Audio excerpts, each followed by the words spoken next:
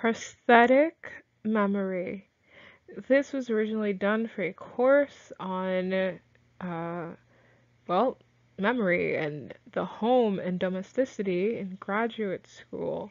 I have chosen to just update it a little, add some more spice, um, so that it can go on YouTube. Please let me know if you need a copy of Landsberg's book.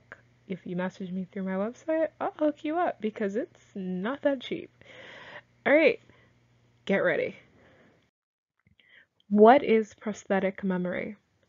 Alison Landsberg's view of prosthetic memory places it as a new form of public cultural memory that is able to emerge at the point where a person or people engage with a historical narrative in places like museums, memorials, or theaters. It's a form of second-hand memory that appears only capable of existing in specific spaces and is made possible by mass culture, and I'd argue pop culture as well.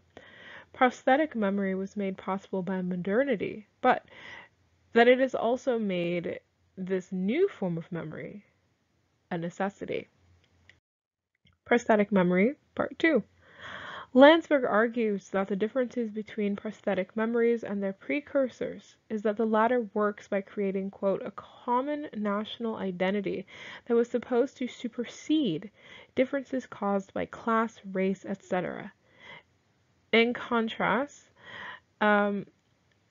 prosthetic memory is supposed to create connection to the past without erasing contemporary differences or constructing a, quote, common original identity.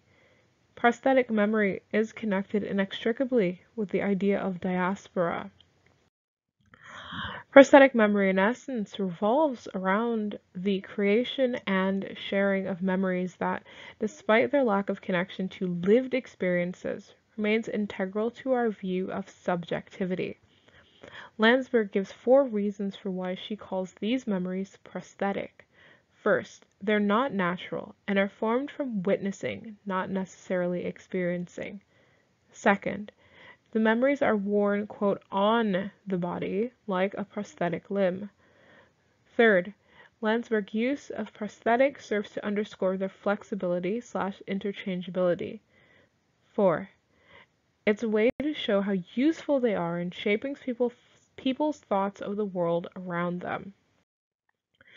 In this book, Landsberg writes that, quote, the memories forged in response to modernity's ruptures do not belong exclusively to a particular group.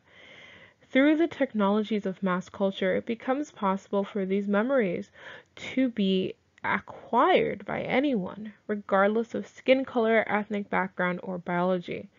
But, and this is the problem I found with similar commentaries, having access to prosthetic memories, to this public memory, does not automatically make the memory and experiences yours, even if they're about your people. Before mass culture, people were constantly remembering past that they hadn't lived. It's not a new thing. People watching performances of Shakespeare's plays, particularly the ones focusing on long-dead monarchs like Cleopatra, Mark Antony, Caesar, perhaps would have provided a rudimentary form of prosthetic memory. Look at public and private museums around the world where people were able to observe new content and create new memories for themselves based on established ideas of what these people put themselves through in the past. Additionally, religious rituals serve to create, quote, memories of the Bible and its teachings. Landsberg references the modernization of biblical stories in Middle Ages art to the point where there was a uniform Jesus, a uniform Mary, uniform angels, and they frequently looked nothing like the people who lived in that part of the world or the descriptions we were given in the Bible and related religious texts. 3 cases. So, in researching the formation of prosthetic memories, Landsberg's book looks at 3 specific cases where prosthetic memories almost had to be created as direct memory transmission was impossible.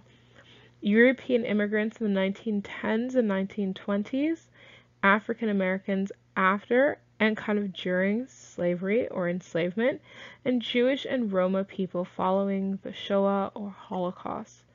These three cases or situations all involve people losing access to their history, culture, and identity. The latter two directly involve the interrupted transmission of memories due to A, enslavement, and B, attempted or successful genocide. So let's talk about the role that movie theaters and mass culture played in prosthetic memories. As I understand it, movie theaters essentially sparked the birth of prosthetic memory.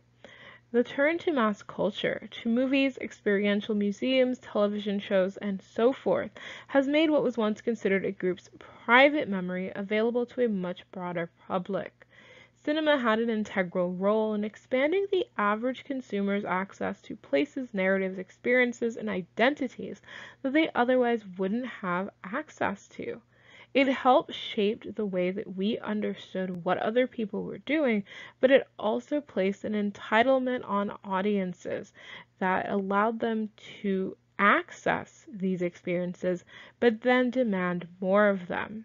Travel films, documentaries, historical fiction a la Gone with the Wind all served as windows to experiences that average folks couldn't have visualized before, especially in the context of the literacy numbers in the United States, which remain very low regardless of how we frame ourselves in the popular context. Most Americans cannot read beyond a high school level. Most Americans stop reading in high school. And so that means that their engagement historically with literature, with media, is pretty freaking low, which is not a judgment call. It just means that their understanding of what we create and why we create it is not at the level of, or not always at the level of historical, like literary bigwigs. According to a study done by Herbert Blumer, quote, "The cinema dethrones lived experience as the only type of experience enough to shape or construct identity. As a result, identity and memory couldn't be more tightly intertwined. People were able to place themselves into the shoes of the characters and personalities that they watched in films, bouncing between genres. One example is the role The Birth of a Nation played in popular USian culture. The Birth of a Nation was based on Thomas Dixon Jr.'s 1905 play and novel The Klansman, pro-Confederacy, extremely anti-black, racist as hell, and involving blackface alongside anti-black stereotypes of sexuality and violence. This film and novel framed the Klan as heroes protecting vulnerable white people from hordes of sexually aggressive, violent black men who were out to get their young. This was actually screened in the White House by President Woodrow Wilson, and considering in 2008, when I took a film class, this is one of the films we watched because of how integral it was to the development of film. The impact it has had on generations of audiences and creators is very difficult to express because it is so massive. This film is responsible for so much rot, both in how Hollywood understands who black people are, but how regular people do, because of the prosthetic memories it grafted onto the average viewer, whether they were white or black. From my October 21 fan service column on horror movies and why love being scared. The Birth of a Nation was a horror film, especially if you were a black person. Horror historian and author Tananarive Due says at one early point in Horror Noir, A History of Black Horror. The Birth of a Nation counts as early horror to Due and many other horror experts in horror noir because of what it revolved around and what it inspired next. The film centers a black character, played by a white man in blackface, sexually threatening a young white girl before he's punished for it and is lynched by the Klan in the film. It is responsible for reviving fears that black people were going to hurt innocent white women and girls. It is directly responsible for the rebirth of the Klan and was used as a recruitment tool that led to an increase in lynchings and the new weaponization of cross burnings, a tactic introduced in the film as a method of striking fear into the hearts of black people across the country. Birth of a Nation is revisionist racist history that reorients the relative recent history at the time of the United States and the post-Reconstruction world as, quote, in favor of white supremacy. I mean, it is, but it actively reorients it. This film taught the Klan new techniques like cross-burning and the aggressive lynching, and essentially serves the same purpose as pre-2020 Tumblr users, claiming they were, quote, triggered by angry black people, to then excuse harassing and abusing the hell out of them, only with direct and deadly impact. Pop culture can kill, and it can also be used as a tool of subjugation and destabilization, even without initial government impact. Like, your propaganda does not have to be created on the government's dime for it to be propaganda. If it serves that purpose, it serves that purpose. If you think fiction can't impact reality, please read a goddamn book. So let's talk about prosthetic memory and black narratives. So we'll start with A Subtlety or A Marvelous Sugar Baby. Created by Kara Walker, this is a statue made out of refined sugar, white sugar. It was subject to racist sexualization by people who came to the art exhibit. Note that the figure is topless to represent how the mammy figure was simultaneously desexualized. Look at her face, she is presented as ugly, and hypersexualized as a being with large breasts who nurtures not just the children of the enslaver, but the enslaver themselves who would reach to her. From Denise Oliver Velez's Sugar, Slavery, and Subtlety. The doorway visual was the huge sugar sphinx, as far from the door, and framed by girders, but the relation to that sculpture was put off by the smaller sugar babies close to the entrance. Children made of sugar and molasses burdened with large baskets and heavy bales of sugar cane. Some of these children with obvious signs of malnutrition, far too thin, with a distended abdomen of starvation, is what engaged visitors to, quote, a subtlety. Many of these sculptures are melting in the heat of the refinery, screaming disposable child labor.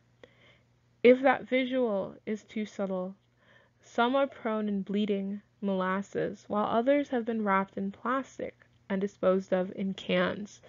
Please note that if you look up any references to a subtlety, many of the photographs and kind of interactions from audience members involved taking selfies of the exhibit or with the exhibit and mocking it, cupping the Sphinx's breasts or posing beside the melting children. It's clear that the idea of prosthetic memory did not impart empathy on the audience at any point. Prosthetic memory, blackness, and film. Alex Haley. So, Roots is honestly one of the best examples of prosthetic memory and the relations between it and empathy. It gave African Americans the ability to visualize the experiences that their ancestors most likely had before, during, and after their enslavement. Haley went searching for his roots because so much of his own history had been denied to him due to slavery, and as a result, he was able to provide Black people access to this prosthetic memory that perhaps filled in gaps in their experiences. We didn't all have the same ancestral experiences. My ancestors came from somewhere other than Haley's, and those experiences are different from someone living in a favela in Brazil, right? Like, their ancestors had different experiences. But Haley was able to fill in blanks and in his search for the truth about what happened to his direct ancestors, provided truths about what happened to many of our ancestors across the African diaspora. While the original version of the video I embedded in this PowerPoint originally is gone, thanks to, as you can see, copyright claim, I found a quote that captures my thoughts from the scene from Alex Haley. In all of us, there is a hunger, marrow deep, to know our heritage, to know who we are and where we have come from. Without this enriching knowledge, there is a hollow yearning. No matter what our attainments in life, there is still a vacuum, an emptiness, and the most disquieting loneliness. And that is what Roots offers people, offers members of the African diaspora, wherever we may have come to live. He, through Roots, offers us something to fill the emptiness, the loneliness, to shut off the vacuum. Let's talk about historical fiction and prosthetic memory. So, Hidden Figures is a really good example of historic fiction that kind of reinvents or reintroduces viewers to a history that was denied to them. In this case, this film, which I did take my niece Lynx to see back when it was in theaters, this film was very useful for kind of attaching our desire for like Black women in STEM and raising up an audience of people who saw themselves the in this world and wanted to know more about it. It provided building blocks necessary for Black women to see themselves in the relatively recent history of space exploration, early computers, etc., as well as the backdrop of the civil rights era, because this is when these women were actively living their best lives. So let's talk about Kindred. Kindred is probably Octavia Butler's most famous work outside of die-hard sci-fi fans. It deals with slavery and enslavement from the point of view of a quote modern character that is sent backwards in time to the antebellum South. It is an unflinching portrayal of slavery and enslavement and slave owners.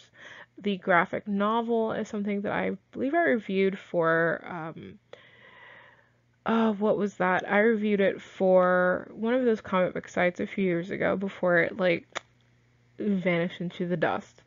And it is a really good example of how we come to this sort of content and find ourselves within it. Get Out technically isn't a historical film, but I did see it around the time when this movie came out. I was living in basically the neighborhood that the film was set.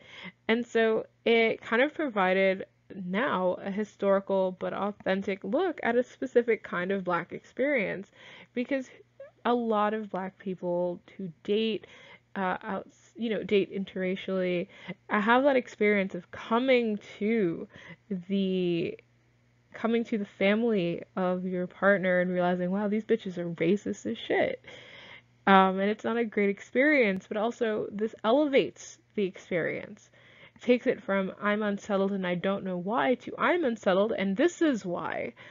And I think it is very useful for unpacking a specific kind of horror and a very specific kind of experience that not many people understand that we still have. We joke about seeing the white fathers with their guns aimed at young Black teenagers, and I say we, but I do not mean we, because it is not funny to this we, but joking about shooting the young Black boy dating their white daughter. But the reality is that this is a form of horror. It is a form of subjugation. It is a form of oppression. And it inspires and instills fear within people because, you go home with your white girlfriend and her dad threatens you. But her dad has also voted for Obama 2 times and would vote for him a third time if he could. So how do you express that fear even outside of the context of the horror narrative of enslavement, subjugation, brainwashing that is present in Get Out, and the fact that these people have been getting away with oppressing Black people for generations. How do you deal with that? And I think Get Out is pretty much one of the most brilliant films I've ever seen, and it provides a form of prosthetic memory, and this is where the prosthetic memory can in fact be layered on top of non-Black people's experiences, because it was able to open doors for non-Black audiences, which includes non-Black people of color, to then go, oh, that's what that was. Oh, I understand now. Oh, I'm never going to that neighborhood again. And I think it's just, brilliant. So let's talk conclusions / questions for further discussion. This was initially created as a result of a grad degree program. And so I kind of updated the conclusions and questions to talk about where we're at now. So first of all, fiction has always impacted how we understood ourselves and others. It does not matter how people claim otherwise. Fiction impacts how we see ourselves in the world and how we see other people, especially when more or differently marginalized.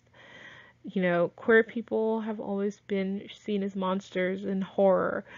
Black people are aggressive. Women via misogyny, a lens of misogyny. So, why? And then, for marginalized communities, especially in the context of diaspora, media serves as a way for us to connect across time and physical space with our ancestors and our shared experiences.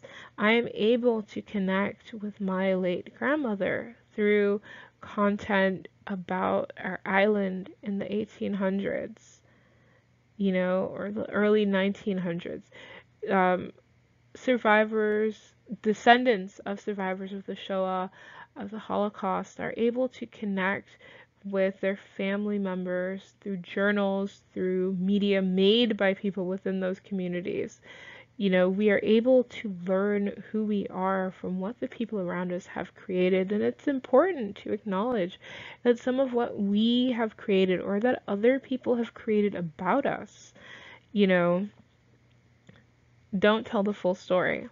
Which leads us to this next question. If prosthetic memories born of, quote, modernity's ruptures do not belong exclusively to a particular group, how do we recognize and reconcile our beloveds, our family, our friends, our lovers' parts in oppression and erasure of our people through media? Who gets to define what we went through as people with this prosthetic memory and this epigenetic memory, if we all have access to memories and media that gives us these memories that don't belong to us? And what about that white man who claims he was traumatized by Beloved in high school and that's why, critical race theory should ban it? Like, what about that? Was he traumatized because he understood the horror of enslavement and the fear that would drive you to murder your child? Or was he traumatized because he saw himself in the people who were chasing the main characters and that urged the death of Beloved? Questions upon questions.